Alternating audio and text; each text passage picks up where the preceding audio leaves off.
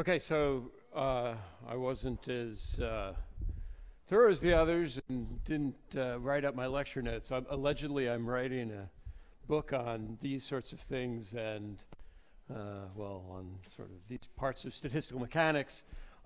These bits of the book haven't been written. There are some bits you can find on my webpage that are written, but these bits are.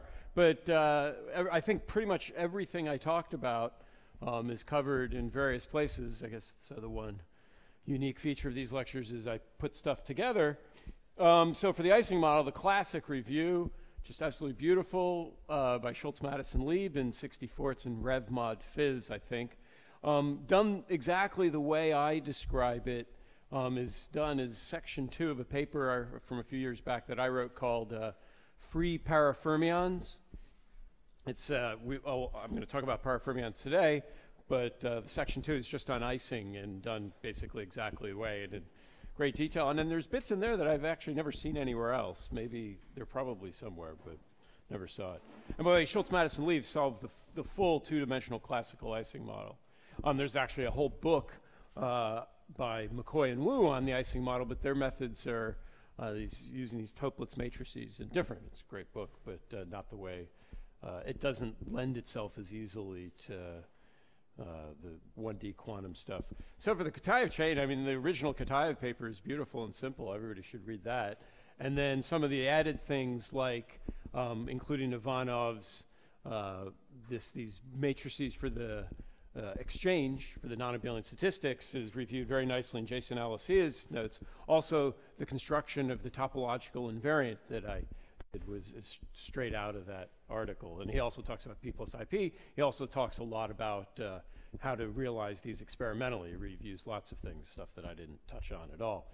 The parafermions, that's what I'm going to talk about today, at least in the first hour, although I guess started a little late, so a little short. I'm going to talk about parafermions today, and there's a review article that I wrote with Jason about, well, I guess almost a year ago now. And again, there's both theory and experimental bits. You can probably guess of the two of us who wrote which bits. And if I have some time at the end, I'll give you a lightning introduction to anionic braiding and fusion and some of the mathematics and the physics that, well, mostly the mathematical structure that underlies that. I hope I'll have a little time to maybe a half hour to outline that. And there's a bunch of places you can do that. I think the best that I know of, there's a whole book that John Preskill wrote on quantum computation in general, but he has a later chapter that's on topological quantum stuff. And it's not on the archive, but it's all on the web somewhere. He's never finished, although I think recently he actually updated it. So maybe he will, quote, finish it someday, or maybe it'll just always evolve, but it's there for free on the web. So it's a beautiful work, and just learning about quantum computation in general is a great place to go. So that's good places to look, and all these places you'll find references to the original literature. A lot of the original literature is actually really nicely written. Okay, so one of the things I tried to emphasize in these lectures is there's this close connection between spin systems, some of the very old physics of like the Ising chain, and this, quote, new physics of the Kitaev chain. So what Kitaev brought, as I said many times, is this insight that if you think about the chain in terms of fermions, well, then you learn new things. But it's important to remember that some stuff in the spin language is much more obvious. So the existence of an ordered phase in Ising, well, it's really easy to understand. The spins, if you tune the couplings appropriately, the spins all line up. In the classical 2D model, that's even more obvious, maybe. But that phase is not obvious to understand in the fermionic language, and that's of course why people didn't really discuss it for a long time. But so for your intuitive purposes, thinking about spins is a good thing, and you just have to then be careful and understand how to do it. So then the idea behind parafermions is you take a spin system with Z-end symmetry, or let me put spins in quotes. And so what I mean by that is your Hilbert space, to be fancy a second, would be Cn cross Cn cross Cn, and what that means, it's an n-state system instead of the two-state system we used in Ising. So these models go way back. They're called clock models, or a special case. Of that is the three-state Potts model. So I'm just going to say in words, in three-state Potts model, it would be a classical two-dimensional lattice model, and you'd have 3 states per site, and you have an S-N symmetry. So the n-state Potts model, you have n states per site, and the interactions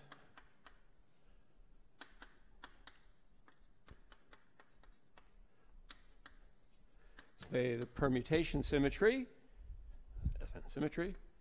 And so then if you think about that for a second, all that means is that the only thing you can tell, say if you have an interaction between 2 adjacent spins, is whether the 2 spins are the same or whether they're different. That's the only thing that's S and invariant.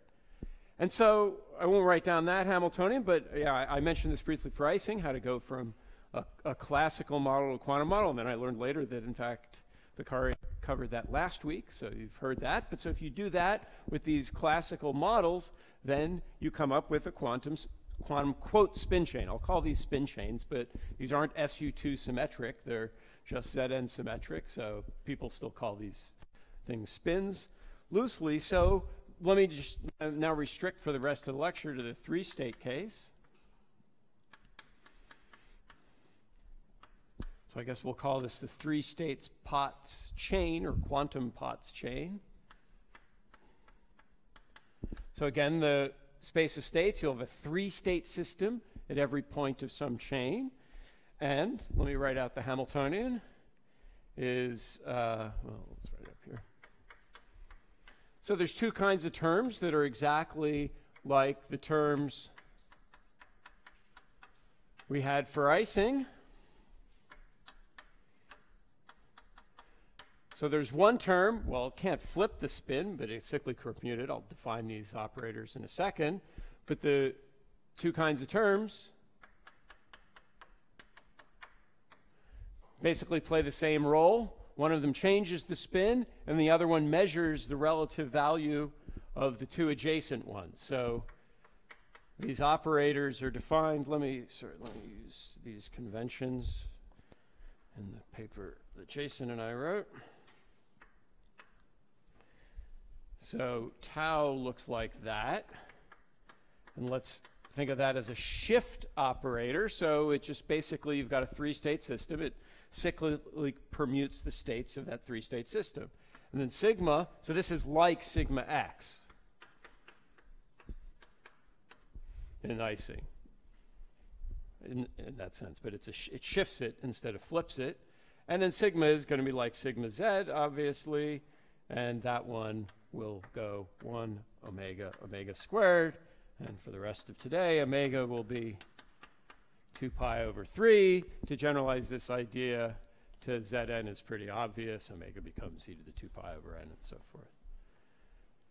Okay? So that's the model.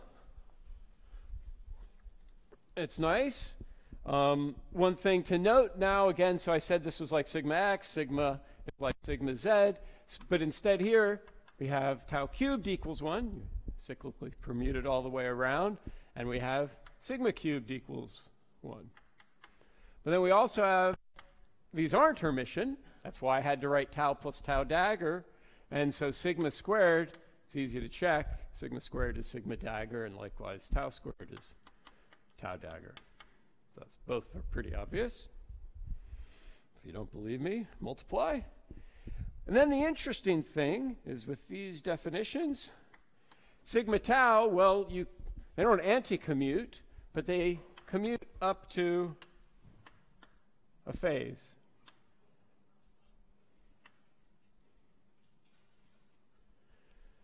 Okay. And, okay. Well, I'll say it in words. Remember, I made a big point of it. So what this does, this acts non-trivially at the jth site. Acts on all the sites, acts non-trivially on the jth site. Okay. Right. So this is the kicker. So there in for icing we have a minus 1. Now anti-commuting is much nicer than picking up a phase. Because the point is, anti-commuting, you just say two objects anti-commute. You know, you change order, you pick up a minus sign. But here, you have to be careful. You have to say which order you put them in. Because, of course, just to be pedantic here, in this case, tau sigma would be omega inverse sigma tau. So you have to say which one goes first. So it's already a more complicated notion. And this is why these things over the decades have not been as widely studied, because that makes life infinitely more complicated than Ising. So this model that I wrote down, in fact, not only is there not some nice spiffy way of solving it like with the fermions there, this isn't even solvable via the beta ansatz unless h equals j. That's the only case which turns out to be the critical point, like I say. So in fact, yeah, let me write down the phase diagram of this model. It looks exactly like Ising. So if you plot h over j, then there's a critical point for the three-state model. And so then this is ordered. And you can think of it as the Z3 symmetry is spontaneously broken. That Hamiltonian is a full S3 symmetry, but let's just talk about the Z3. And then this is disordered. And with a critical point in between. Already, again, a big difference. If you go to this model for n greater than 4, so the 5 or 6 or 12 state model, has two phases like this, but this is no longer even a critical point. This is a first order phase transition. So lots of differences, but anyway, at least the three state case is, at least in this sense, like that. Okay, so that's the model. And now, of course, these lectures are supposed to have something to do with topological this and that. And so now we can take this model and we can rewrite it in terms of parafermionic variables.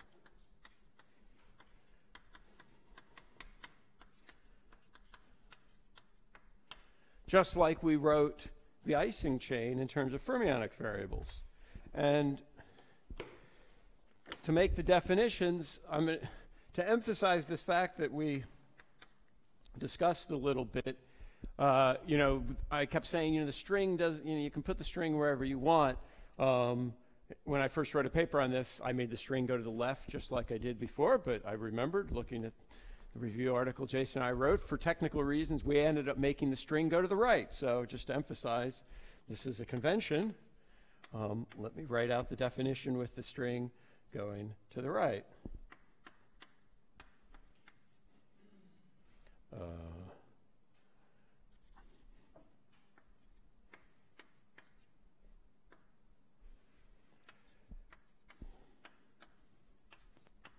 And we put a dagger there, well, just because that turned out to be useful. And we put daggers there too.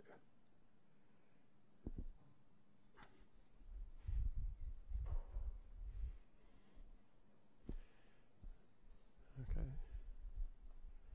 And I guess I have to then go from A all the way up to L. Okay, so now you plug that in. So just a little bit of algebra. Those of you still doing homework, although I suspect your motivation to do homework this afternoon will be probably low, so maybe I won't do that. But if you did you can easily check now, plug these in. So for the same, oh, sorry, before I plug in the Hamiltonian. So again, just like tau and sigma from which we built these, what you get is, well, alpha cubed equals 1.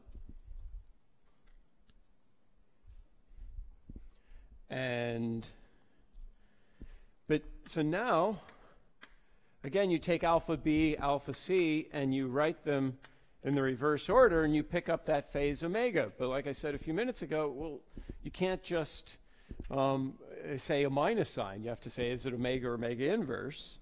And with this definition,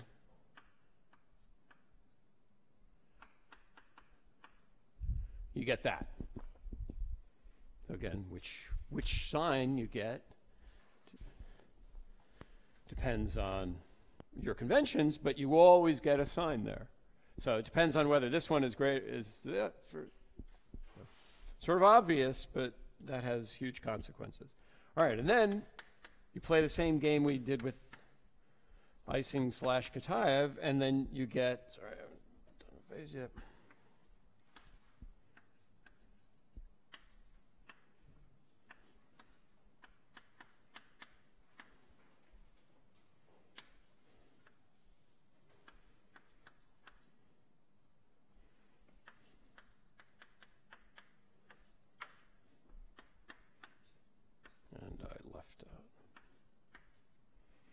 So it looks, again, exactly of the same kind of thing we had for Kitaev. It's just bilinear in these fermions, but now these things don't square to 1, they cube to 1. So this turns out this has got to be neutral, doesn't have a string. Obviously, the original Hamiltonian has no strings, so you have to take something dagger times something, so that the string here cancels. And so you get that when you work it out. It's bilinear, but then, of course, you have to remember to add the Hermitian conjugates, too.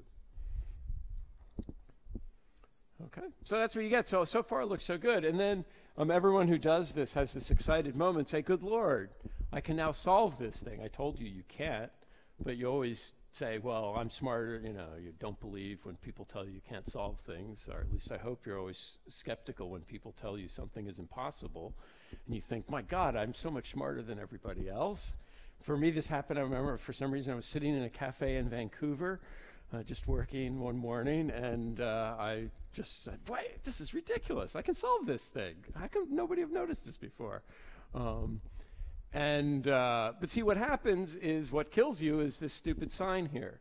Because if you remember, with something translation invariant like this is, in Ising it just boils down to Fourier transform. So you just take the Fourier transform of these alphas. Great, do that.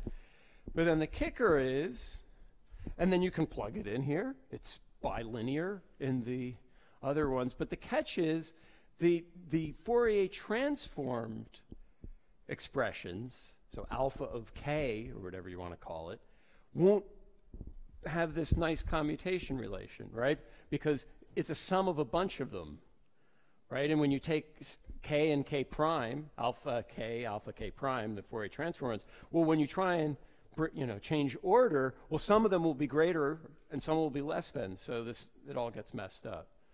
So even though the caffeine has kicked in by now, you're feeling good,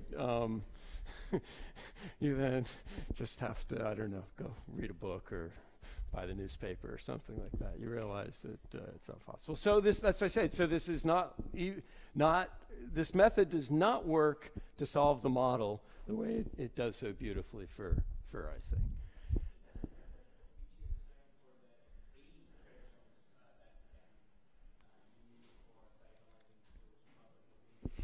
No, because, so what happens if you try and do that, what you'll see is you commute, so this is a bilinear, you commute it with a linear, but you don't get a linear back again. In fact, that's easy to see because I've got an alpha dagger alpha, but if I have just an alpha here, I could get just alpha back, but I could get alpha dagger alpha squared, which is just alpha dagger here. So you get alpha dagger terms.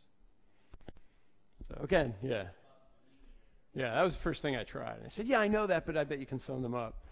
So in any case, no, doesn't work. So I should, as a tangent here, this paper I mentioned before, I wrote a paper called Free Parafermions. And what turns out to happen, this was an observation not stated in the parafermionic language, but an observation made by Baxter 30-something years ago.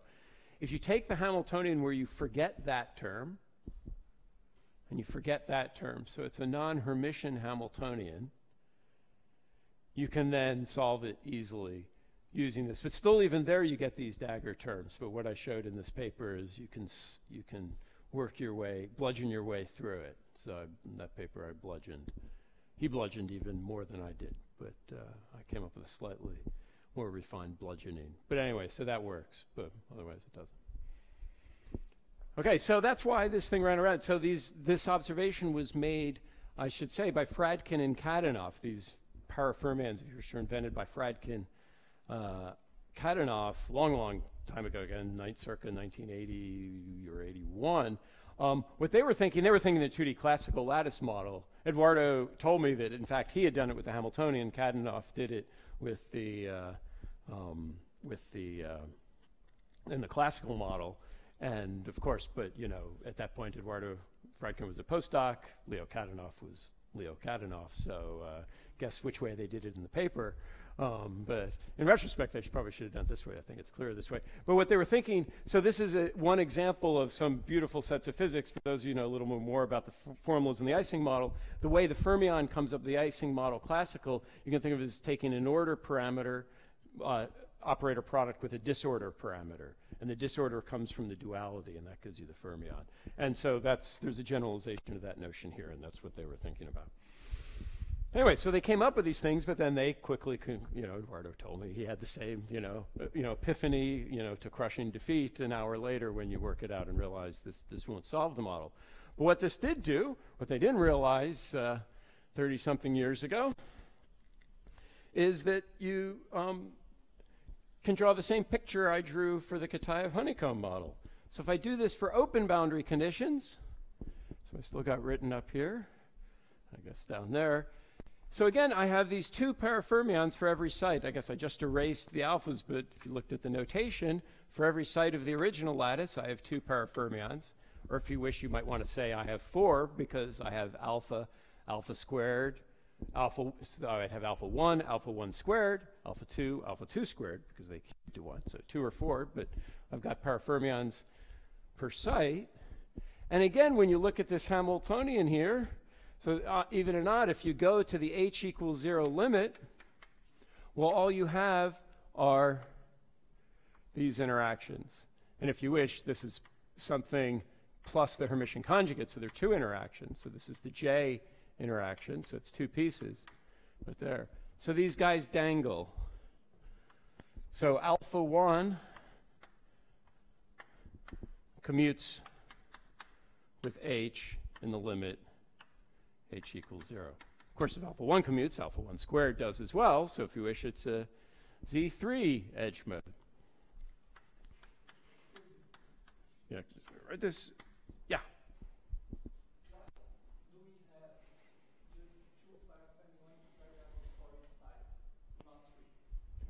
Well, you have 2 or 4 depending on your count. So if you look at it, so if you think about it, remember we have sigma and tau. Is any of this still up here? No. So we have sigma tau for each site. Just like in the Ising, we have sigma x and sigma z, right? And so in a way, it's built up like that. Now the catch is sigma and tau don't square to 1, they cube to 1. So that's why I say, in a sense, I can say there's 2. There's alpha 1 and alpha 1 squared. But otherwise, it's the same thing. You take remember, so the Ising, it was sigma z times the string of sigma x's. So the question, so you can define now a mixed variable. So yeah, in a sense, you could define, so I guess what you're saying, I could say there's 3 fermions per site. I could say there's 1, alpha 1, sorry, well, there's the empty, there's alpha 1, alpha 2, and alpha 1, alpha 2. So I guess that's a way of rephrasing your question, which is fine, but since I can build alpha 1, alpha 2 from alpha 1 and alpha 2.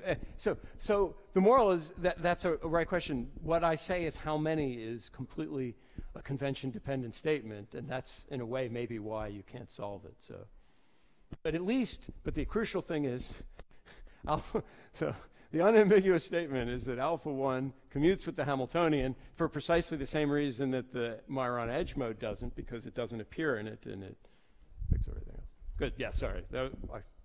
At the end, ignore the first words I said. The end answer to your question was better than the first one. Good. Someone else over here.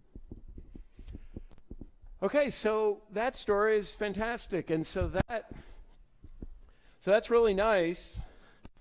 And again, of course, for the other end as well, so it would be alpha 2L And so then, to redraw that phase diagram, well, so remember I had disorder and order, so you think now, well, it's just going to go exactly the same as icing. So now there's a phase down here, which somehow, in some sense, interpreted in terms of the parafermions, will be some kind of topological order.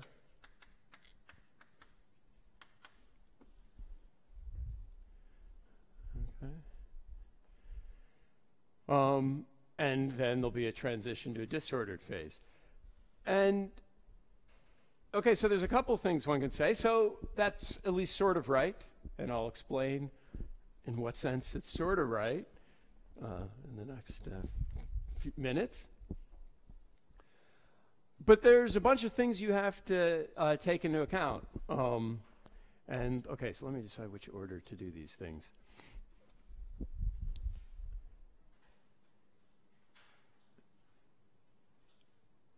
Let's do...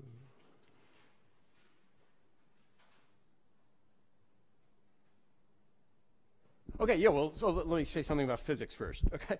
Well, so, all right, so now you think, well, what does this mean? Well, so in the Kitaev chain, it's easy to think, one of the things Kitaev pointed out in the original paper, well, I can trap fermions, and if I can put a superconductor next to it, at least one can conceive of making this thing. Well, we don't have parafermions floating around in the world. You know, we're not made of parafermions. In some sense, this is a peculiarly 1D thing. So how do you... I can't trap parafermions in a 1D wire because I don't have parafermions to begin with. So I wrote a paper where I talked about this, and what I talked about was this thing I call the strong zero mode, so that's what I'll tell you about in a few minutes. And because in the historical order, even though I thought of this, I took forever to write my paper, and so then after I thought of this, but before I actually wrote my paper, people showed that this idea I just said, well, you know, how can you make parafermions? This is just sort of academic interest. That was certainly my motivation. So there were 3 papers. One was by Alicia et al., or maybe it was Clark, Alicia, and Stengel. And the other one, I'm not going to remember all the authors, but Nate Linder was the first author. They pointed out there is a way to realize this physics in a 1D system. But the trick was you had to think about higher dimensions. So they took a quantum Hall system. Well, let's do it this way. Let's take a big quantum Hall system. In the 1/3 or 2/3 state, turns out actually 2/3 a little better. And so I said this, we haven't derived this at all, but I said that, you know, there's these edge modes rolling around. They said, well, okay, so now you carve out a trench in there. Okay, so you carve a really narrow trench. So this is fractional quantum Hall state of 1/3 or. The point is, in either of those states, you have excitations that are charged 1/3 or 2/3, and minus 1/3, minus 2/3. So you carve out a trench. Well, if you make the trench big enough, then you've just split your system into 2 quantum Hall states. So that's, well, you made 2 out of 1. If you make it very close, basically, electrons can tunnel, and so they basically make the system back again. Then in their bright ideas, you put, again, a superconductor in the middle, so shades of Kitaev, and then things couple, but they couple in a different way.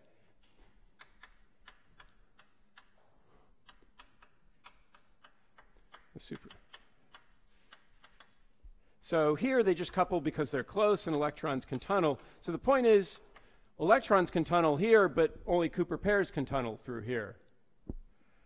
And so what they showed then is exactly these edge modes I just described here can arise right there. And then you can make, just like we did for Kitaev, you can make more and more of these. So it was really remarkable. I was stunned. I was just having fun with algebra, and then they showed that this is at least conceivable. This is even more difficult. There's some aspects of this that make life maybe easier, but this is not inconceivable at all for people to do. Because this doesn't require any fancy P plus IP superconductor, the more read, these fancy quantum Hall states that have non-abelian statistics. These are easy to make. Superconductors are, of course, easy to make. Putting them together is the hard part. But anyway. So that's what they do. So then you end up with this. Let me just put in something, because this result just dazzles me. I'm not going to explain where this came from, but you go through their analysis, you get this where it says when you're thinking about how the interplay between the fractional quantum Hall effect and the superconductor, there's a precise sense in which your Cooper pair of the superconductor, so that's charge 2e, you've got 2 electrons,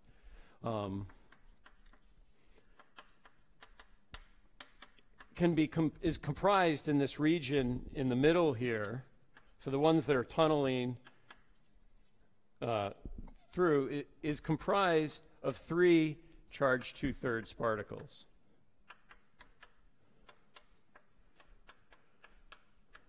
Which I think is just unbelievably cool.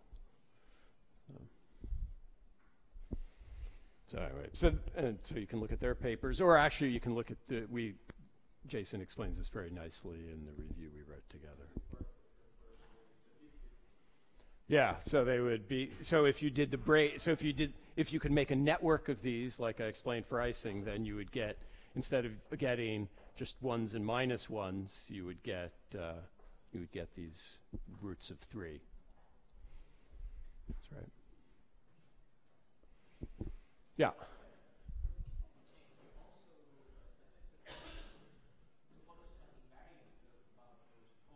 Yeah, that's right.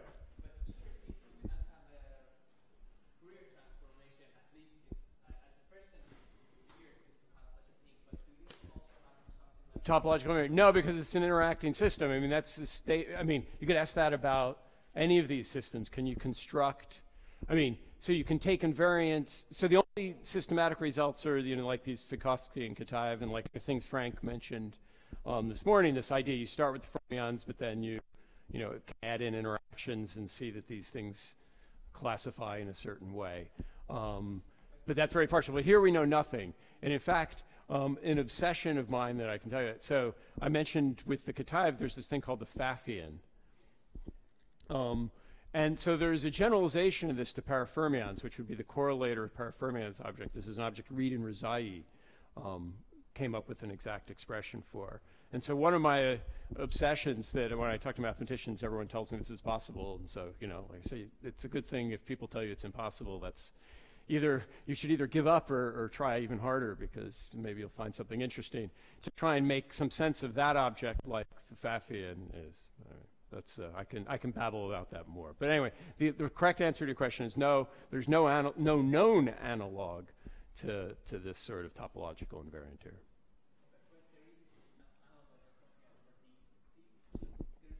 There's nothing. There's nothing. Like I say, there's an analog of the Pfaffian in one particular context, and perhaps that could be reinterpreted, but I don't know how to do that. Well, so there is no name. So a Pfaffian comes up. So if you do just free fermion correlators, they're given by this Pfaffian matrix, it turns out. That's the approach by which this whole McCoy and Wu book to the Ising basically uses that fact. So free fermion correlators are Pfaffians of a given matrix. So in other words, when you compute a correlator, the analysis shows that you'll get the Pfaffian of some matrix. The analysis to show precisely which matrix, but it's a Pfaffian. And then the Pfaffian is that formula I gave, square root of the determinant, this formula I wrote down. So, but it's in conformal field theory, you just take the correlator of a bunch of fermions, and you get a Pfaffian. That's how Moore-Reed built their wave function. So there's parafermionic conformal field theories. They were pioneered by Fiteyev and Zamolodchikov a long time ago, again in the 80s. And so then you can look at the correlators of the parafermions.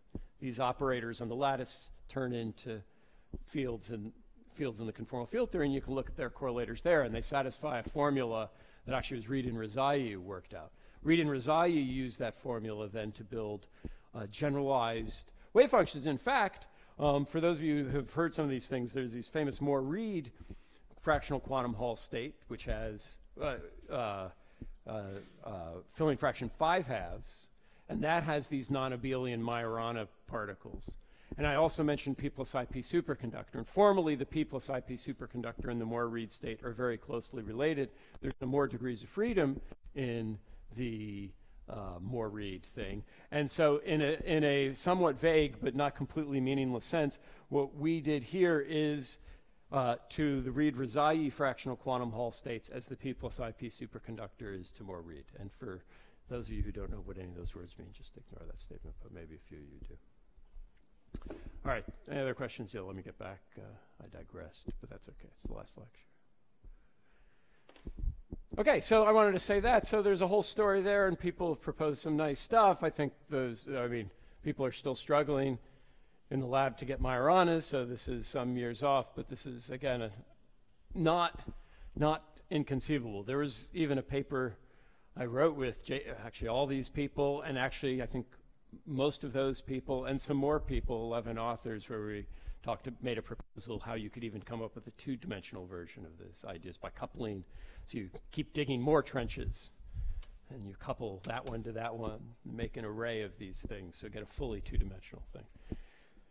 Anyway, so that's a great story, but let me go back to something a little more formal. So this story I want to ask now. So okay, so just to remind you where we were. So I had this three-state Potts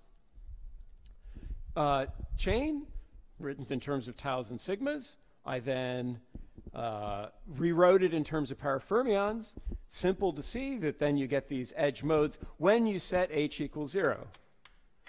So remember, we'll rewrite it. We have alpha 1 commutes with the Hamiltonian. So remember what we did for Ising now. Again, that's easy to show in Ising. But then what was also easy to show in Ising is if you now add in h. So what happens now to alpha 1? Well, with h. Well, you get something, just like with Ising. It's more complicated already.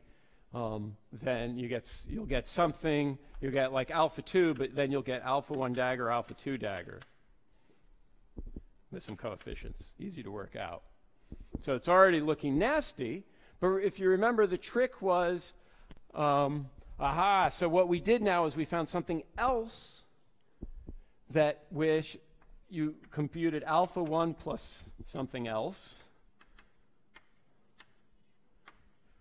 which will then give you, well, we have that alpha 2 dagger plus, we would get then minus alpha 1, alpha 2 dagger. And the key thing, this would be order h over j, because that was order h. And then that would be order h. Dagger. And then give you something plus order h squared over j squared. And then you would just keep going and make it all work. That's how we did it, if you remember. I did the whole thing. Well, so the remarkable thing is you do that here, and you find out you can't even do this, which looks bizarre. I mean, you think in the universe I can find some object that commutes with h and gives me that back to cancel it, but you can't. It just doesn't exist. It's easy to see. So you scratch your head. So the physics there, so this does not disturb this fact here. So this is now the distinction between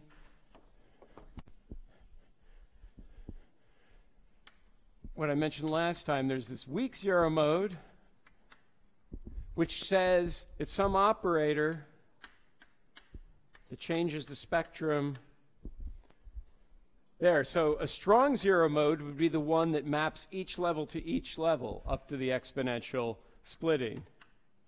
But the weak zero mode only does that, only interchanges the ground states. Maybe it does some low-lying states, but it doesn't do the whole spectrum.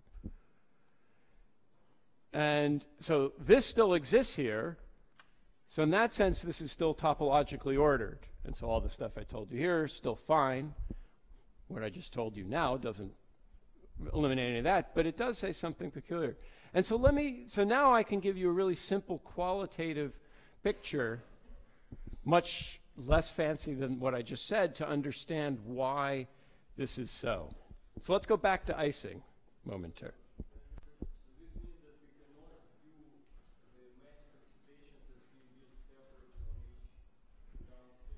Right. Yeah, very weird. Yeah. I mean, so, right, so there are operators that interchange the ground states. There's obviously lots of operators that interchange the ground states. But so the ground states are still there. You still have the ground state degeneracy, but you don't have this other stuff. Okay, so, but let me explain why that is. Let's go back to icing. And so let's understand just with cartoons what's going on. And this is, again, to emphasize why spin systems are useful in thinking about it. So we can think about an icing. We've got two ground states.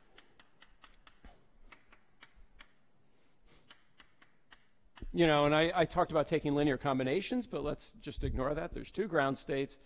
Again, in the extreme, in the H, this is the ground states at H equals 0. Okay, so now I constructed this zero mode operator, all this fancy stuff, to show you why these two, in fact, were degenerate up to exponential small corrections. But there's a really easy perturbative way to say this. So those are exact ground states when H equals 0. Well, now let's think perturbatively. Do perturbation theory.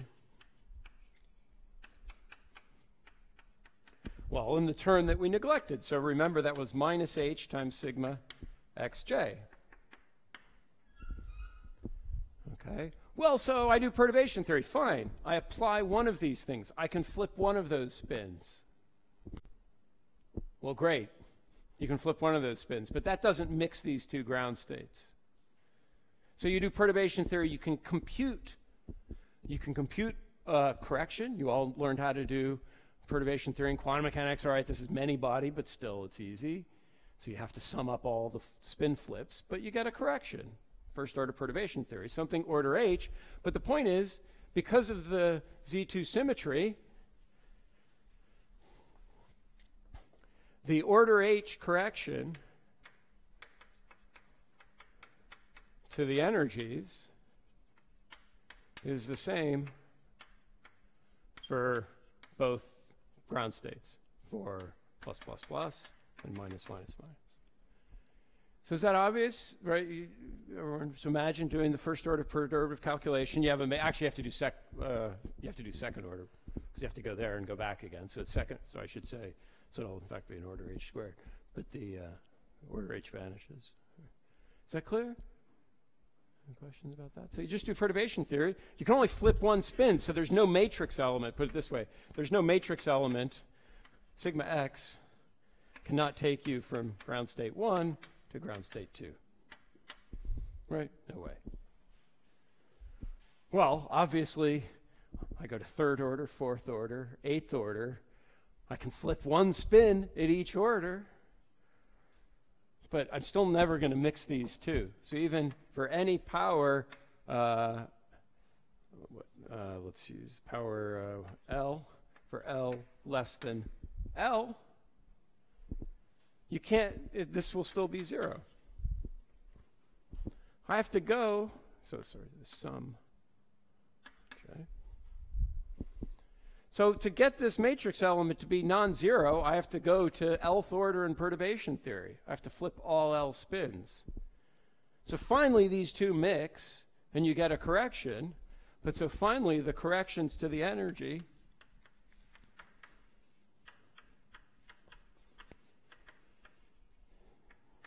are order H over J to the L.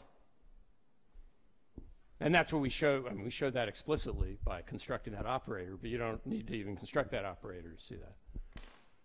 Okay.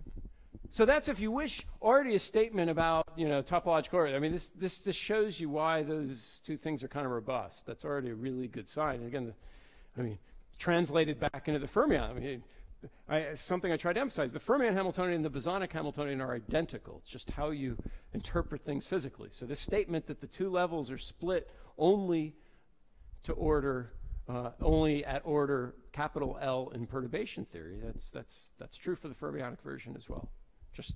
It's much easier to see why that's so in the spin language. Okay, and so now for the excited states.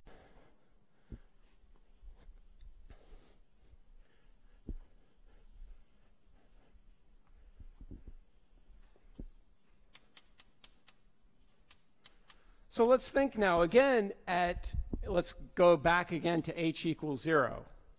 Anyone know what would be the lowest lying excited state?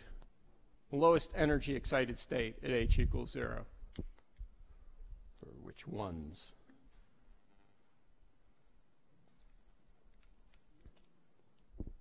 So flip one spin.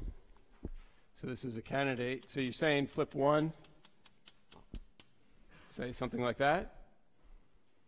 Is that right? Yeah, so this is actually not, this would be energy 2J, right?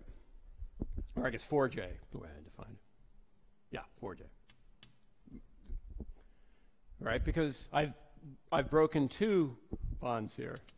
So the lowest line states look like that. And so this is a domain wall or a kink. All right. And because I've taken my free boundary, if I had fixed boundary conditions, I'd have to do this. So you can think of this would be order 2J. But I mean, this is still the right idea, but just think of this now. And so I've got a bunch of them, L-1 kinks, because I can put them wherever I want. Okay. Well, so now again, so let's look at this. Let's look at this state and do the same argument I just did for the ground state. Well, again, I've got a bunch of states here, but I've got two kinds of states. I've got states that are like this one, but of course, the Z2, remember the Z2 symmetry is spin flip, so then there's one exactly that it's the spin flipped version of that. And so now we can ask the same question. If you take a state and you take its spin flipped version, to what order in perturbation theory do I need to go to mix these two and see a correction? Right, so is the energy of this state, again, perturbation theory, equal to the energy of this state once I add the h's back in? And again, the argument is now completely identical, right? Because I can flip one. Now I can move this kink around. So in other words, this kink, this one, and the one there will have the same energy. And those will mix under perturbation theory. So if I flip that spin, I move it over. But notice I don't get to that. The only way to get from here to here is, again, you have to flip all L spins. So the splitting in energy is order h over j to the L. And then for these states, too, you can keep making these arguments. At some point, you have to talk about states that are, have a macroscopic number of these kinks or domain walls, so then these arguments don't work. But at least for anything of zero energy density, so any finite number of these kinks, you can make this argument, and you see that the energy splitting is there. And so this Y explains, at least is a good sign, why there's a strong zero mode. This is necessary for there be for a strong zero mode. So where every time you have a state and then its Z2 conjugate state, they have the same energy. Okay? So that's Ising. So now let's rerun this for the three-state case.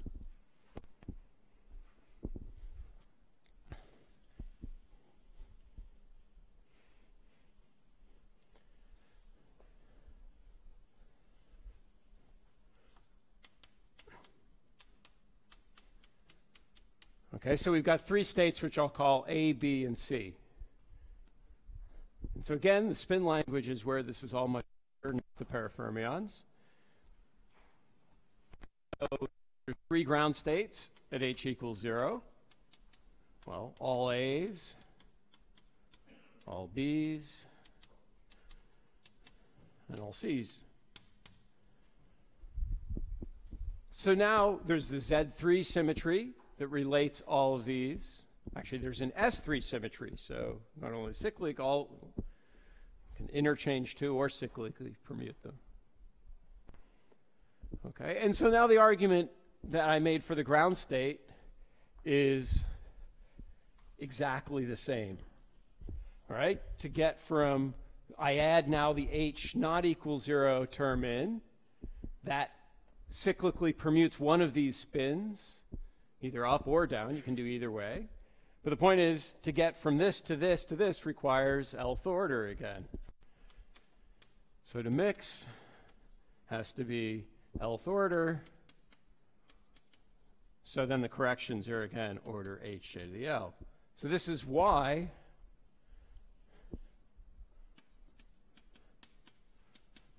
topological order survives. At least at small h. And so I told you, if you work out fancier stuff, you can see there's a phase transition at h equals j. It's actually not proved that something funny could happen before you get to j, because it's not exactly solvable, but there's lots of suggestions. The field theory is, there's a field theory limit, which turns out is integrable, and there's lots of things you can say. So there's no evidence whatsoever in this model for anything happening before you get to h equals j. On the other hand, that's not a rigorous result. Okay, so like I say, at least this proves that at small enough h, this will all survive. But now let's do the excited state one, because to get the strong zero mode, you need all the levels to obey this. And in Ising, we showed that simple argument that did it. So again, here's the same deal. Well, we've got, instead of having, before we had 2 kinds of ground states, sort of plus minus kink, or the minus plus that's kink. So in Ising, there were 2 kinds of kink. There's the minus minus plus plus plus, and then the plus plus plus minus minus minus. Well, so here there's actually 6. So 3-state pots. There's 6, which, well, obviously will be AA, BB, BBCC, CCAA, and then the ones BBAA, and all these always have dot dot dots, so we'll just start writing, so CB, and then AC. I gotta put the kink there to label the kink. That's just a line labeling where the kink is, where the domain wall. All right, so nice, okay. But here, the argument breaks down.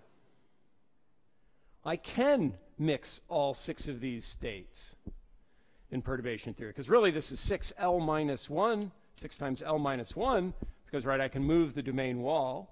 So, okay, I can flip this one, and I can move the domain wall to there.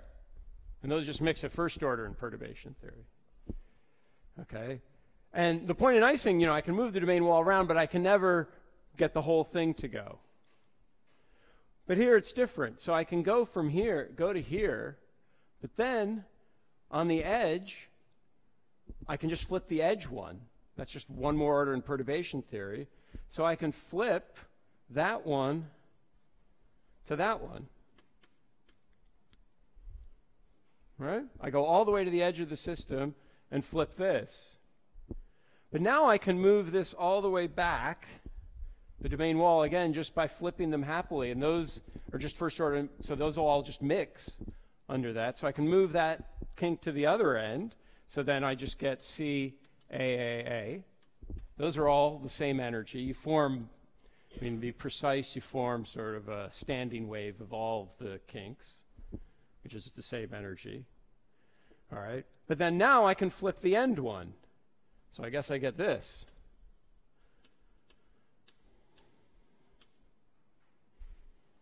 Right? And then I keep doing this trick, and then I guess we'll go to BC next. And then we go BA. Sorry, then we move to the other end. Then we go. Oh, I screwed this. Yeah, so it's C. I screwed this. Anyway, you get through all 6. I screwed up the arrows. Should I back up? Oh, okay. So let me draw the pictures bigger. Yeah, I was right. Let me draw the pictures bigger. Okay. So we have L-1 states of the form A's and then B. Right? So these all mix under first order and perturbation theory. Well, think about it. That's just like hopping. So all L-1 of these type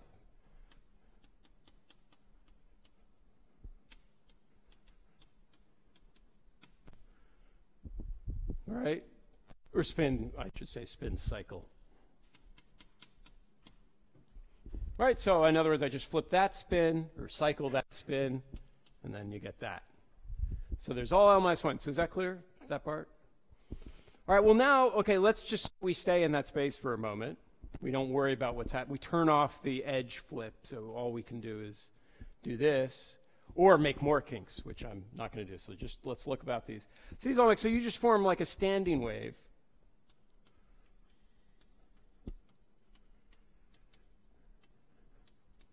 Wave of these. And you'll get an energy which will just be order h times some cosine k for all, I should say h cosine k for all of these L-1 states. Right, so it's just like a hopping. So this is just like hopping. If you think of hopping of the domain wall. And if you don't believe me, just work it out.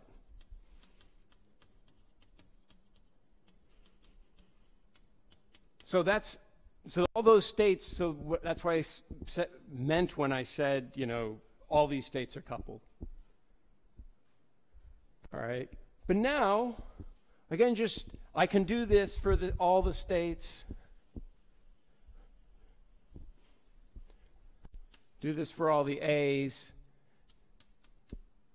with C states. Again, so turn off the thing that flips to C for a moment, and so just do there. So again, you'll get some h cosine k prime for all those states. But the important point is all these states have only energy h. And they all mix.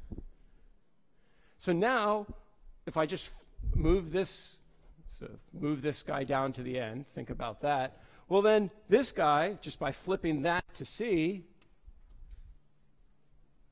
mixes these two. So flipping the edge spin, or I should say cycling, I keep saying flipping, I shouldn't say flipping, cycling the edge spin, B to C, mixes, well, all the A, B kinks with all the AC kinks. And just by going to one order in perturbation theory. And now I can keep doing this with all 6 kinds, and so all 6 mix. So again, this is just, it's a nice exercise. It says in the appendix of a paper, we say this in words in this review article I mentioned, and then there's well, you can look up the reference. There's a paper I wrote with Jason and his crew, which does that. The calculation I just described in words, you can just do in detail. And so you find that all these states mix under there. And so the degeneracies, the splitting between different states,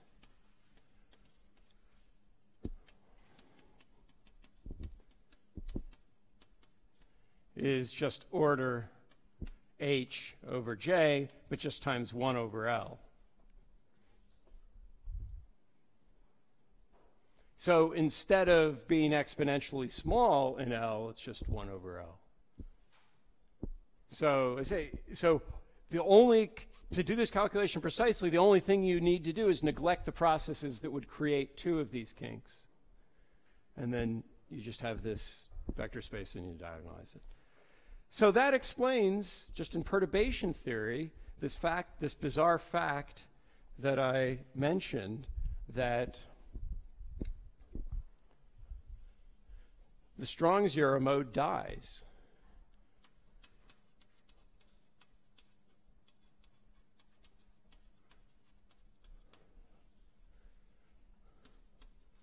For any h greater than 0, only the weak survives. So I guess one way it's bad naming. The strong die, the weak live in this case. But they sneak through, where the strong gets bashed to pieces by the king.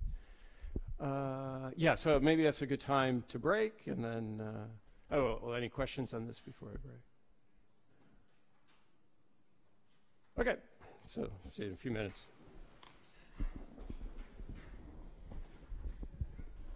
All right. I kind of realized about this.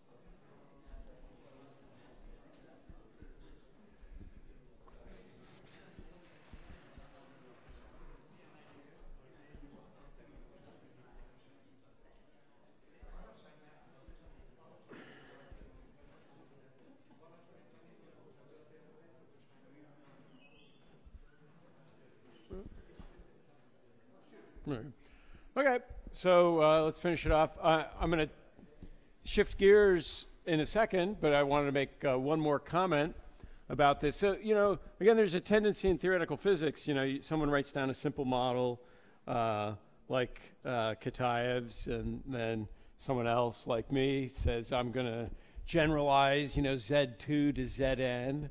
Like I say, I was doing it mostly for academic interest. I thought it would be kind of cool to see what happened.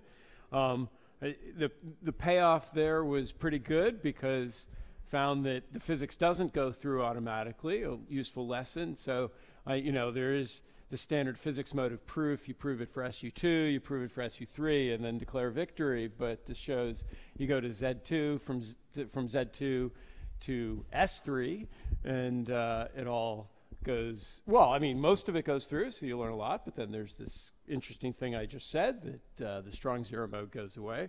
But then there's another reason to generalize, is because even in simple models, there's a richer space of models. And so one of the things I want to point out, so, in Ising, what I wrote down was the simplest thing you can write down there, with nearest neighbor interactions. And you can write down more complicated ones. Remember, we had those sigma y's and all that, but the physics of that from the topological point of view is more or less all the same.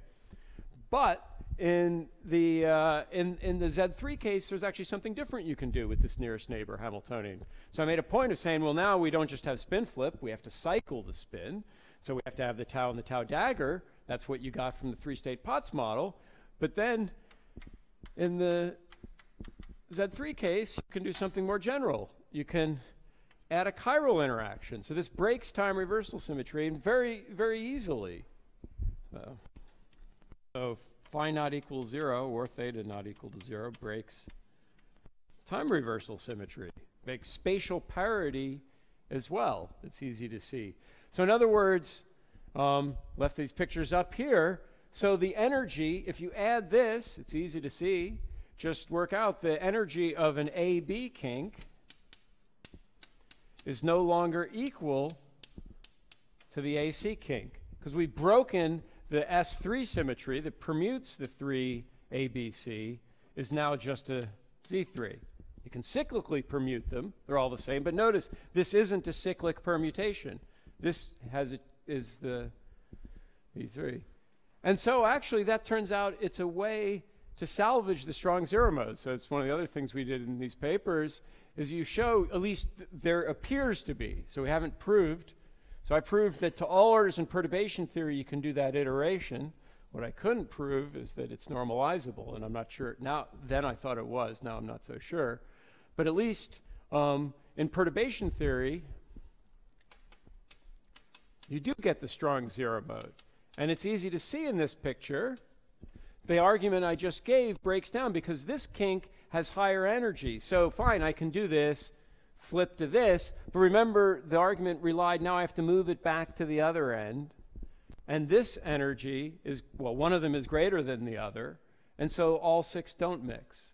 So the strong zero mode at least can live. So the moral that I like is that you add this phase in and qualitatively new stuff happens. And maybe you shouldn't be surprised. You're breaking an important symmetry. This model, I love this model. It's called the chiral clock model. There's an integral case called the chiral Potts model. You have to tune the parameters appropriately.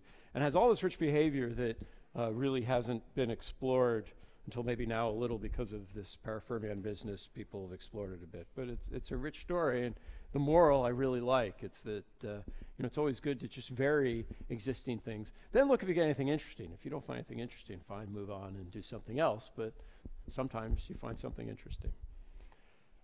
Okay, so any questions on that story before I move on? Okay, so I had promised last time I'd say something about Fibonacci anyons. And I thought, well, it might be fun to just give a very brief overview of what I think is some really remarkable connections between different kinds of physics. So the ostensible thing that fits in with these lectures is braiding and fusing anyons. If it's not obvious why I use the word braiding, I'll explain that in a minute. But fusing means to take 2 of these anyons and put them together and analyze what happens.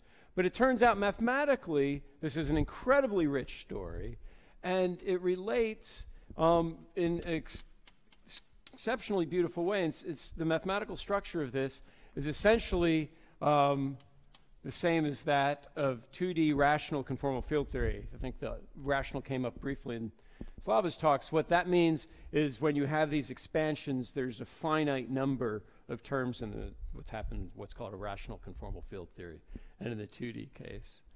And what also turns out to be deeply related to integrable lattice models.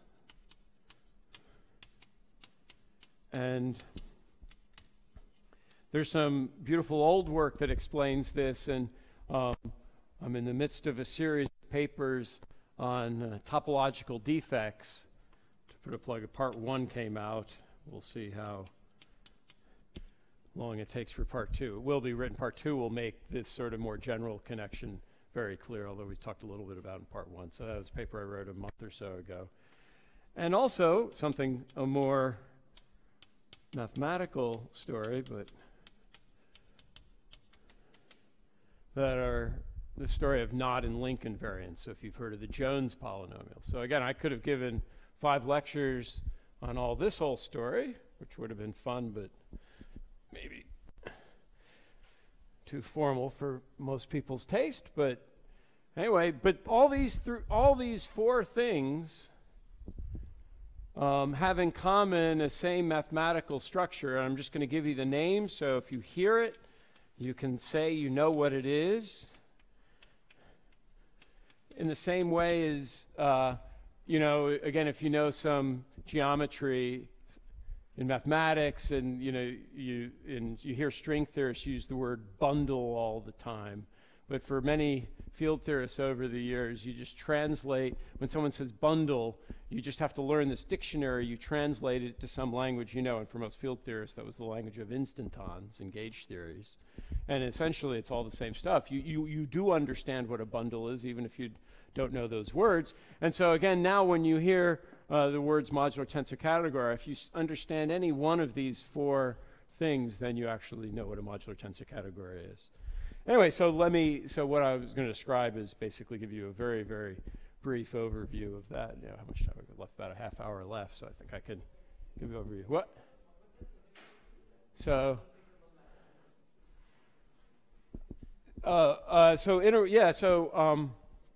so I've used the word exactly solvable, which actually is applicable to icing. So sometimes people use the word exactly solvable. I don't like the word. Icing is exactly solvable. But so there's a set of lattice models in 2 dimensions, Baxter being the king of this domain, and which you can do certain exact calculations in. And so icing being a canonical example, but icing is very special because it has this free fermion thing, and you can actually do a lot more.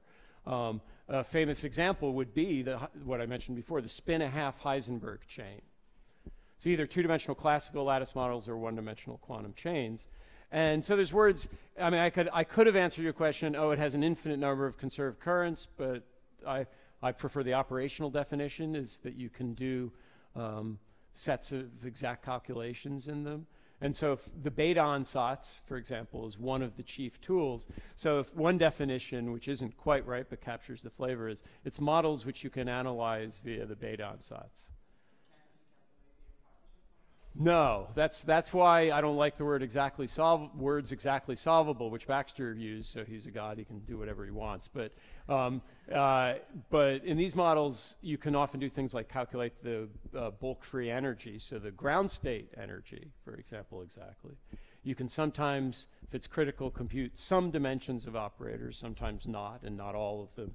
And so there's various things you can compute. That's what Baxter's book is about, these techniques that, well, many people, but especially him, designed over the decades to compute things.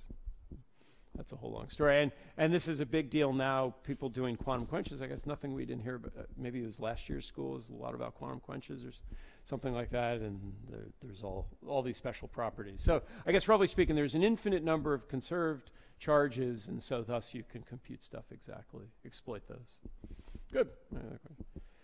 So that's a very schematic picture. Let me at least say, since we did talk about braiding, I didn't use the word braiding, I used the word exchange, but remember the big deal was that I said, you take one particle, one thing I called an enneon, and then I move it around another, so I exchange. But if you imagine this in space-time now, so this is 2D space, the 2D space-time, well, I've got two, but now we're going in time, so if imagine I exchange the two, well, that's what it looks like in space-time. Now, I can't draw 3 dimensions, but if instead of looking at just space, I project my 3-dimensional space-time onto 2 dimensions, what this will look like is that in space-time. So when I go around, well, I'm not geometrically good. So when I do this, that's either a braid or an anti-braid, I guess. Yeah, from your point of view, I guess I did it right. That's what that is, right? As I do this in time. Okay? So this is obviously looks like a braid, and that's where already it's obvious why the connection to knot and link invariance comes up, because what happens when you're trying to compute a knot invariant, you take your 3-dimensional collection of links or knots, and then you project it down onto the plane. And when you do that, you necessarily have stuff like that. And then if you're going to compute a knot and link invariant, of course, the answer better not depend on which plane you project it onto. So that's that story. Yeah.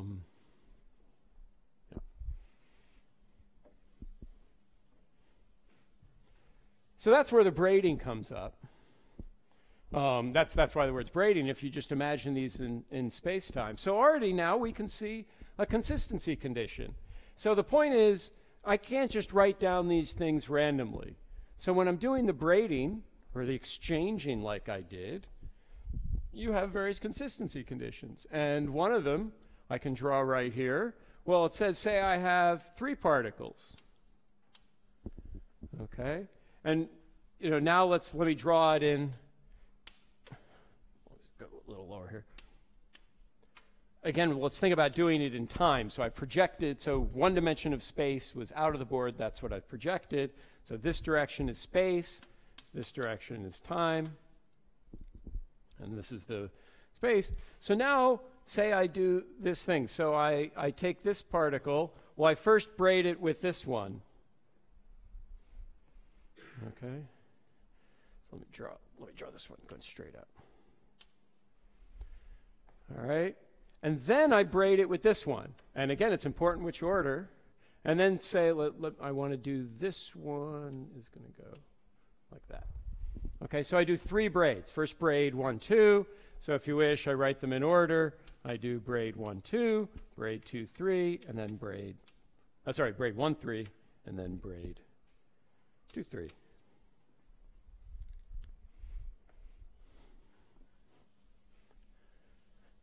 Well, I can braid these things in a different order too. I can take, I can do the same 3 braids, but I can do them in a different order. So again, let me draw that one there. But say I first decide to braid, I want to do it this way. So that's 1, 2, 3. Wait, I'm confusing myself. Let me draw the picture and then I'll say it in words. Yeah. So I first want to braid 2, 3. Then I braid 1, 3, and then I braid 1, 2. So this is just the same 3 braids, but 2 different orders. But now again, the key word for my lectures is topological. The whole point of this is I want to do these very far apart. I don't want them to come close enough so that they interact. Okay? So these braiding things, this had better be equal. And here's the reason why. It's because now just imagine I just drag this path through here. And this I can do adiabatically. Remember, that was how we got bosons and fermions to begin with. I drag this path through. Well, then it just looks like exactly like this. I can continuously deform that to that. Okay, is that clear? I drew my pictures correctly, right? So you just drag this one through. This one's always on top. That one's always on the bottom. And then this one stays there. So topologically, those two are the same. You can redefine your rates to get these two. So these two have to be equal. Okay? And so this is a consistency condition on your braiding, on what happens to your wave function under exchange. Now, this, if you know a little bit about knot theory, this is called the third Reidemeister move. So again, when you're trying to compute in knot theory, what the idea is to compute an invariant. So you have some spaghetti tangle of knots and links, and you want to compute something so that different links that are topologically the same. So again, you can move around your knots, but without cutting anything and rejoining, and you'll get the same knot. So that's what a knot invariant is. It will only depend on the topology of what's going on, not just continuous deformations. Well, so this is obviously continuous deformation. This will happen just depending with different projections of the same knot. You'll get both of these, and so this better be equal. And that's what Reidemeister a long time ago showed had to be an invariant. So it's called the third Reidemeister move. Again, to mention this thing, for those of you who do know something about integral models, this looks an awful lot like what's called the Yang-Baxter equation. This is actually a special limit of the Yang-Baxter equation, but it shows why the things are connected. If you don't know what integral models are, ignore that comment. Okay, so that's an example of a consistency condition. So now that's the braiding. Might as well, I'll quickly draw the second Reidemeister move.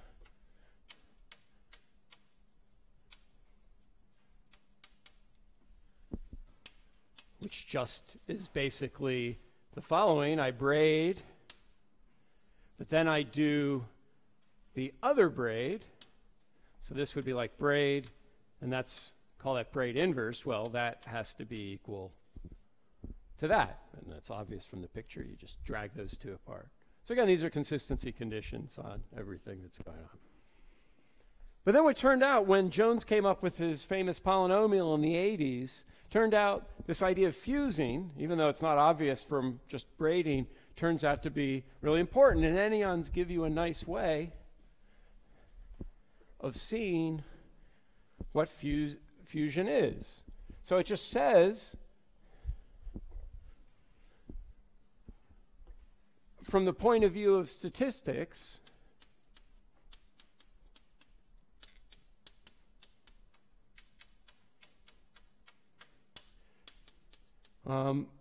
how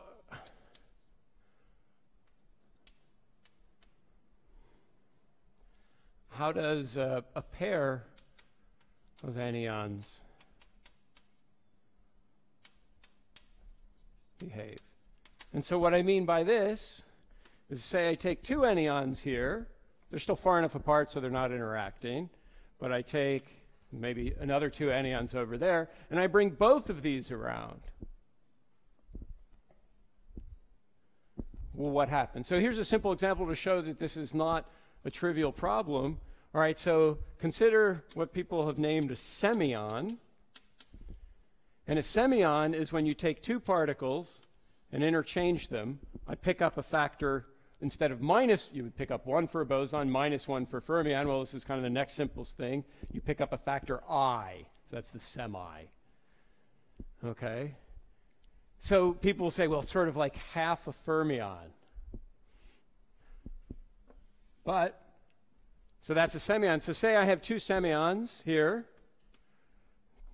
and then two more semyons here. But now I move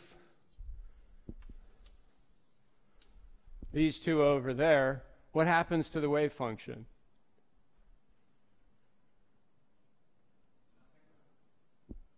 Nothing. Obvious why? Well, is it minus or nothing? Yeah. So Richard says, so Richard's right. So because there's four involved, right? So this one goes around, that one picks up an I, but it goes around, that one picks up an I. So if I took one around, I'd pick up a minus. If I take two around, I get two minuses, so I get one. So that's why I said this is already peculiar. So two semyons do not make a fermion. Two semyons make a boson. Oh, sorry, it's two. Sorry, it's two. No, I'm not. Oh, yeah. No. Yeah. Sorry. Yeah. Good. Right. So, again, these are very far apart. So you're right. I have to. Let's not worry about framing. Yeah. So I guess the way I drew it, I'm keeping these two fixed. So that one would, look like that, and then that one would have to look like that. Yeah, they're very far apart, so we're not going to worry about that. Anyway. Yeah, you have to pay attention to these things. He's worried about, it depends, you twist these, but a twist by just pi is ambiguous anyway, so you have to twist by 2 pi. But, anyway, you get the drift. But that was my point. This is a trickier, once you start doing these things, it's a trickier problem. And these are the rules that tell you what to do. So what you have to do now is define a vertex. And so this just tells you what happens. I have two anyons, one kind labeled by A, other by B. Remember, we got non-abelian ones too. That semyon was just... And we define that vertex. And so now we can express all the braiding and fusing in terms of these vertices. And in fact, you have to define this precisely. So again, a tangent here where this comes in.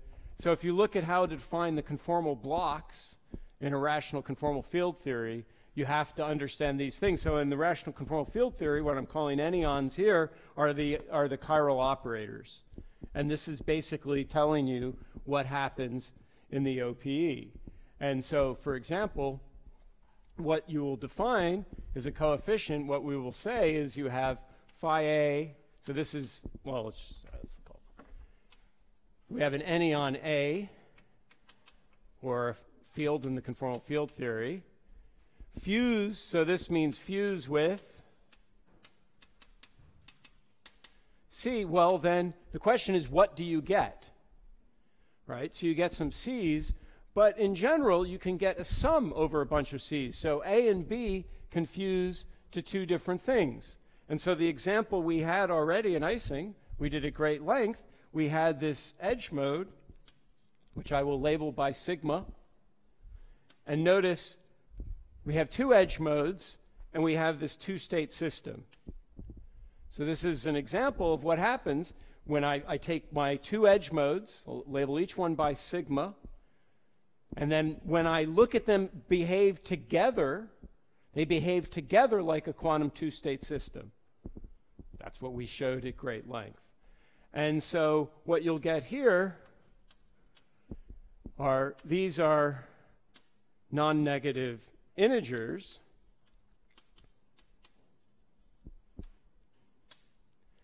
Sum over all possible C. And so again, the connection with fields now, what this NABC says is if you have two fields, one you label by A, one by B, you do an operator product. What NABC tells you is not the operator product coefficient, so not the thing Slava was using to derive. It just tells you, is C in there or not? And then there's a number, which is the precise coefficient. That has to do with, well, you have to define some conventions, and you have to work through it, and it satisfies all these consistency relations, and that's what, among the things he was exploiting. But on the other hand, this statement is a much cruder statement, but much simpler statement. Does C appear or not? And this, for most simple examples, this will be 0 or 1, but for lots of examples, there you can have more complicated one where there's twos. And those of you familiar with group multiplication theory, you know, in SU3, you can get multiplicities and things like this. Just means that I can take, there's two ways of fusing. I have two anyons, and, you know, they fuse to third, but there's two ways of doing that. Just like when you take representations, you know, you do group representation multiplication, or tensor product of representations, you can just get the same representation twice. Just says there's two ways of forming invariants. In this SU2, this doesn't happen, but it does. Yeah, it's just this is what the rules lead you. You know, the rule, you're trying to be the most general thing, and you find that you can construct. You know, the simplest examples don't have this, but not that complicated ones do. Okay, yeah, good. Any other questions? So this is the basic idea. So again, now you have to satisfy constraints.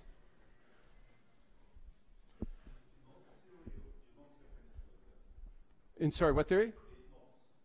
In Knott's theory. Well, you don't, when you're just writing down your link, but then when Jones was deriving this, basically he showed that the structure, to define his polynomial, he didn't ever have to do that, but I think even he knew originally, and very quickly people realized, is this setup involving fusing was absolutely the right way to see it. I can't remember. Well, the original paper is about subfactors, so it's hard for physicists to understand. But very quickly, certainly he probably knew it from the beginning, but very quickly realized that was the right way to even think about what he was constructing. And then at that point, in integrable lattice models, there was this whole structure of quantum group algebras being developed, and it was really quickly realized. It's a fascinating historical story. All these things happened independently around the same time. The quantum group approach to integrable lattice models, rational conformal field theories, and non-linear invariance. And the origins of all three are completely different, and it's all the identical mathematical structure. It's truly remarkable. It all happened in the early to mid 80s.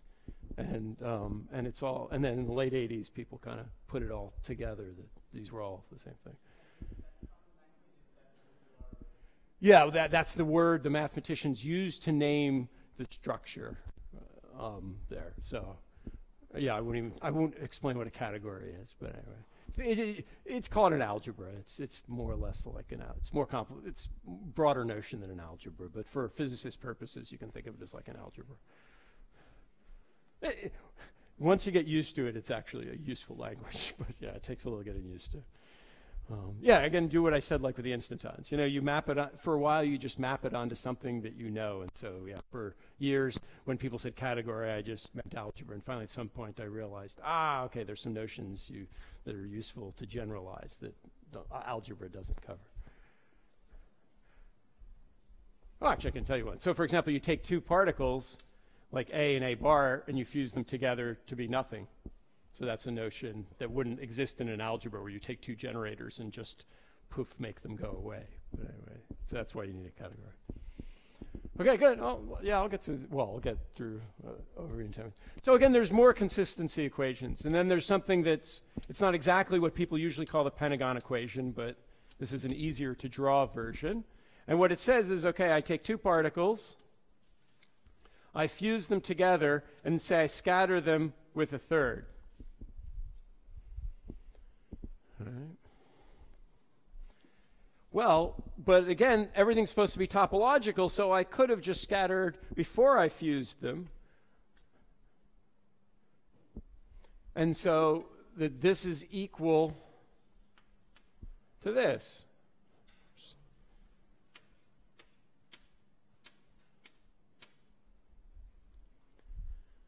And there's that consistency condition. So all these give this elaborate set of consistency conditions. And again, like if you've ever tried to solve an integrable model, this Yang-Baxter equation is a strong constraint on it. And it looks like a completely miracle. You solve it. So even in simple cases, you get like, 64 equations with 3 unknowns. And here, if you write everything out by brute force, it just looks insane. But the structure is there, and when you work through the structure, you see that there are solutions to the structure. It wouldn't be very interesting, obviously, if there weren't. And so you find that there are solutions to this equation. So let me just give you, since I said I would say what a Fibonacci enneon is. Okay, well, actually I have time. I'll tell you quickly how I would write out what's going on in Ising, and then I'll say what the... So in Ising, what happens is we just basically have one non-trivial vertex, which would be like take sigma, and fuse to psi. Again, it's topological. I can make my lines point. In more complicated cases, you have to put arrows on there, but these examples you don't. Sigma, psi. And there's a sigma, then the other ones are like sigma, 1. There's a psi 1, and then you can rotate all these around. But those are basic. I guess we have the really boring one, 1, 1, 1. So 1 in this context, 1 means no enneon. Okay. And then sigma is our edge mode.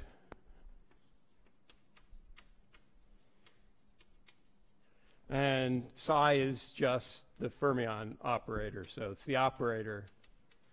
Takes it there.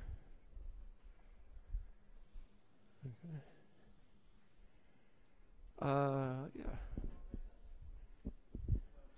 Well, psi would be an operator. It's the operator that would take you from the 1-2 state system to so it's a question whether you think in the language of the states or the edge modes.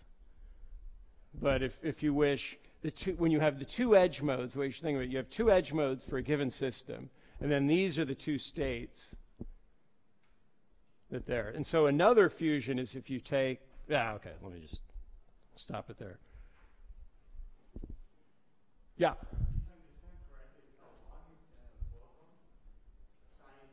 Yep.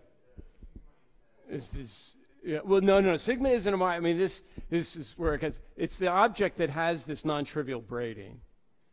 So that's why, yeah, That's why I didn't write it as capital psi. You have to think about.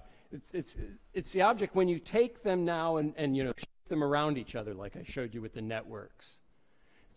It's the object that governs changing different, things around. It's the process of doing this, if you wish.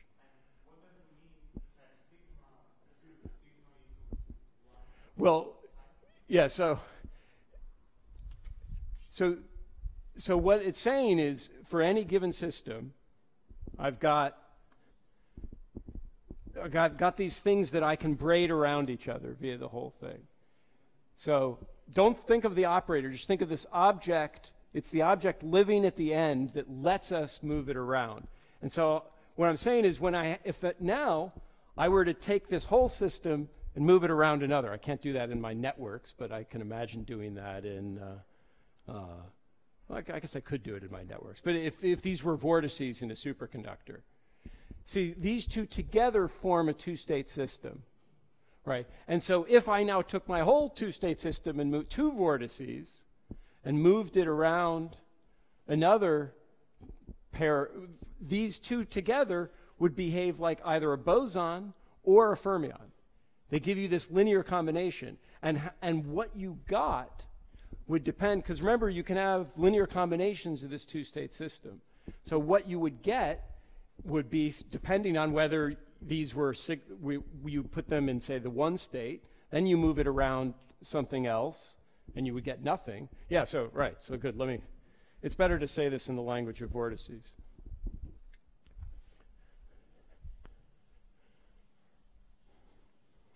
So if these are, again, two vortices here, so exactly the picture, right? So each vortex is like a sigma, but then say they would behave collectively, not as just one possibility like the semions, they would behave collectively as either one or psi.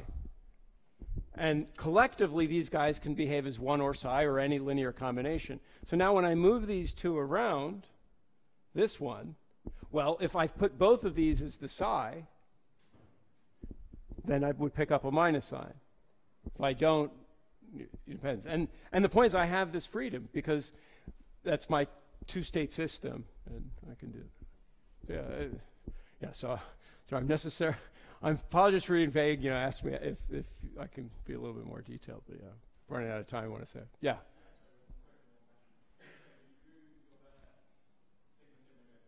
Yeah. Yeah. Oh, no, it does. That's a vertex, too. I think I drew that one, too. Right. No, right. So this is saying, so what that equation I wrote, let me write that down again. It says that when you put A and B together, I have two choices of what I can do. And so there's a whole literature on, if you really could build one of these things, how could I put it in the state? So again, think about it. It's a two-state system. And so this braiding and fusing, does, both of which you can do physically, is a way of telling it, you doing operations on your quantum mechanical system. And so what it's saying is this is the heart of the bizarre notion, saying, given these things, a quantum two-state system means there's two things it could be, and depending on how I set it up, it might be in either one or the other, or even in some linear combination of those. Yeah, and so, right, that's the fundamental thing. Okay, good. Well, we'll do a question time now, and I'll make a few more, ask them a few more questions after. Let me just say a few more things. Okay, so you get these rules, and so let me just draw in pictures what the braiding in, you can define, the braid matrix would then say, these are my two particles, so say these are sigmas and sigmas from, say, different chains. And then what it says now, what I showed you in explicit matrices in this notation, is that say I have a 1 here, sorry, say I have a sigma here, well, then these confuse to 1 or psi, and I have a two-state system here, and then that has to be a sigma there again. And then the braiding, these two guys, looks like this. But then the catch is, oops. The catch is this 1 or psi can change to there, and that's exactly what we showed. We showed that we explicitly constructed the matrix, that this linear combination goes to that, this linear combination goes under the braiding. The matrix I called U before, so this would be like U, say if that were 2 and 3, this would be U 2, 3, would go to that. So I obviously haven't defined these precisely, but everything I said before can be translated to this language and then put it in the general structure. So I hope that at least evokes what's going on. And so now once you set up the structure, you can look for other rules. And I made a comment last time. I said the problem is I can do these braids and it's magnificent, but I can't get an arbitrary unitary transformation on my space of states.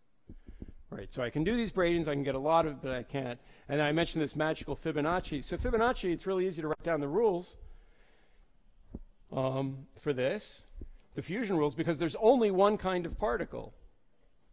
So here I had sigmas and psis, so only one kind of anion, which I'll label by tau.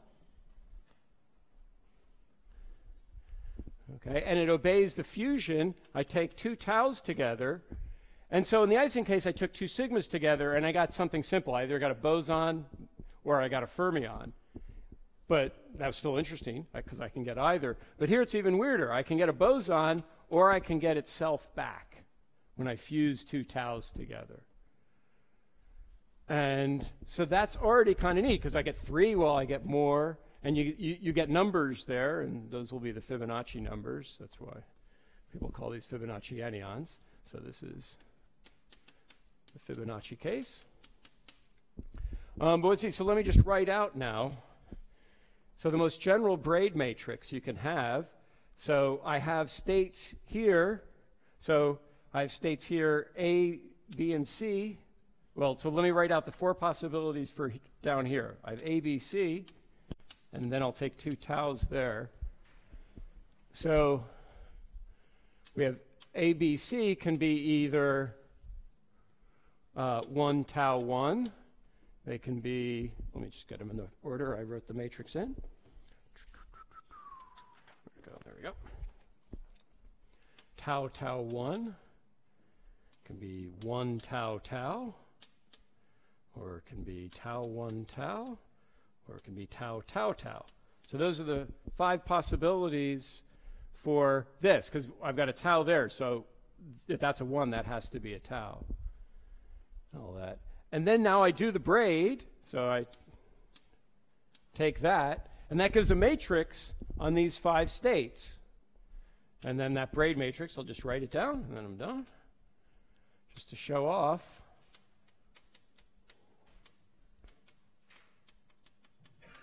So these are diagonal up to here.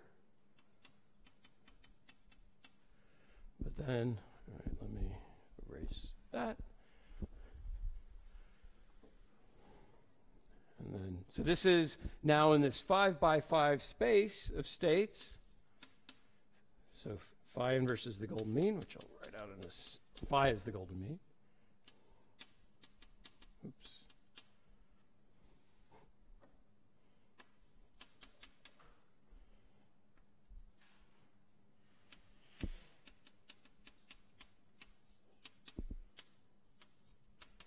And phi is the golden mean, which is 1 plus the square root of 5 over 2. And so that says what happens when you braid taus. But see, here's this is what's unusual. It says you have to keep track. In order for this to make sense, you have to keep track of what kind of system these anions are in. So this is kind of keeping track. What these labels you should think of are is keeping track of what's going on in the system. And so remember, we had a two-state system. Now, in this anionic system, it's even weirder than that. The number of states, as you increase the number of ones. Remember, I said for Ising, sort of for 2n zero modes, remember we had 2 to the n state system. But if you think about it from the point of view of particle physics, the way you would do it, we'd say if you have 2 to the n states, well, for n particles, then you would say the number of degrees of freedom is 2. But here we have 2n states and 2n particles and 2 to the n states. And so this has the weird characteristic that's square root of 2 to the 2n. So this is sort of effectively the number of degrees of freedom is not an integer in this system. Well, if you do the same bit for these Fibonacci anyons, you would get phi numbers of degrees of freedom. But anyway, but the point is mathematically it's all completely consistent. And, well, there are ideas on how to realize this. All right, so I'll stop. But any questions? No, it was whirlwind. All right, so then let me, first of all, before we have to thank the organizers for doing all this work to get us all here in this nice place. The weather isn't so bad today. Anyway, thanks Filippo and Andrea and Giuseppe. Where's Giuseppe's not here. I think nominally I was an organizer, but that was very nominal. So these are the guys who deserve the credit. So anyway, let's give them a round of applause to thank them.